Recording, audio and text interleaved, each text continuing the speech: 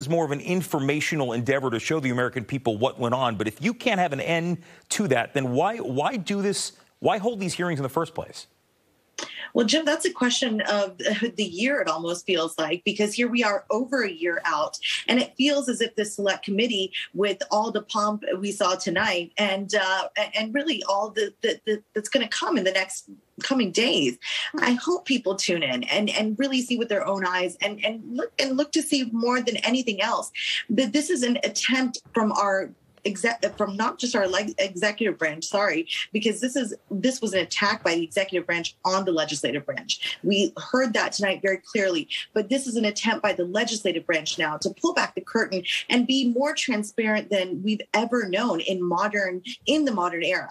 So one thing is very clear, and this is touching on your question really more than anything else, is that where is the teeth? If they can't hand out indictments and everything has to be referred to the Department of Justice, at what point do we start to see the consequences, the accountability meet this truth and fact-finding mission? That is the real question that will linger and will continue to even after the public hearings wrap up. Rina, I just have about 30 seconds here. Was there a moment tonight that stood out to you? I thought it was extraordinary to see the video of Ivanka Trump talking about telling her father that he did not win the election. What would it be for you?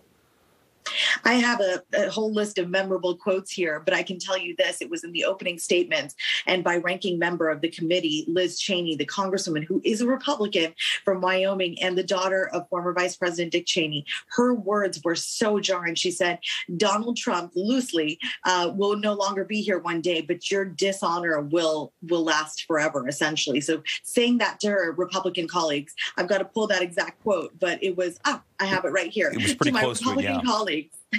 I say this, there will come a day that Donald Trump will be gone, but your dishonor will remain. And those words, like I said, they're not going to stick with me forever. I'm a Politico, but I really hope they stick with my fellow citizens. And more so than anything else, Jim, people have got to watch this. So tell a friend, tell 5 friends. Must-see TV. Well, we know it's a strange course for Liz Cheney, who about 2 years ago, many people were thinking she would be the first female speaker if and when the Republicans took over, but times have changed. Rina Shah from the Renewed Democracy Initiative, good to see you again. Thanks for joining us. Good to see you.